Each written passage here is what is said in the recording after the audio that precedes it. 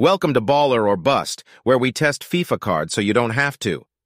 Today we've got this squad with end-of-an-era Jordi Alba Ramos. We acquired him via SBC, which cost us 206,000 coins. Pace-wise, he's controlled.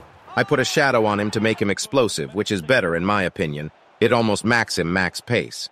His shooting is actually solid. He has a nice outside-the-foot finish, better than most wingbacks at finishing.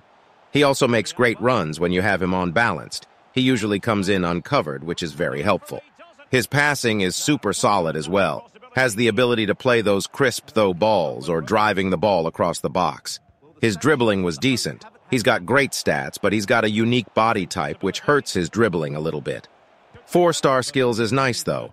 U7 by code Zaid 6% off. High work rates with 94 stamina allow him to run up and down the field all game, getting involved in both ends of the pitch. Defensively, he's super solid. His positioning is great. Of course, his height isn't good in terms of headers or long-reach tackles, but he's still pretty good defensively. His physicality, well, at 5'7", those stats don't really matter.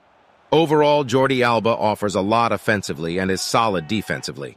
Better than Baldy. Really good card for a 3 or 5 back, but can be used as a balanced in a 4 as well. Worth the price.